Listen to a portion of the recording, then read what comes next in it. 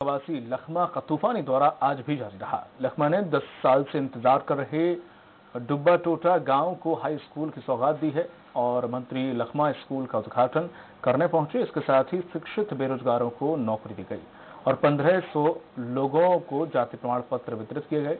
वहीं लखमा ने सुकमा को कई सौगातें देने का भरोसा दिलाया है। उस सपना को पूरा करने का माननीय छत्तीसगढ़ का मुख्यमंत्री कोई कसर नहीं छोड़ रहा है।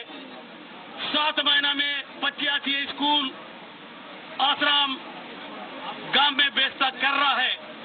इसलिए हमारा प्रदेश का मुख्यमंत्री को कोंटा का जनता का ओर से, सुकमा जिला के गरीब लोगों के तरफ से, सुकमा जिला के व्यापारी और गरीब लोग तरफ से, कर्मचारी तरफ से मैं भूपेश बघेल मुख्यमंत्री को छत्तीसगढ़ सरकार को बधाई देता हूं।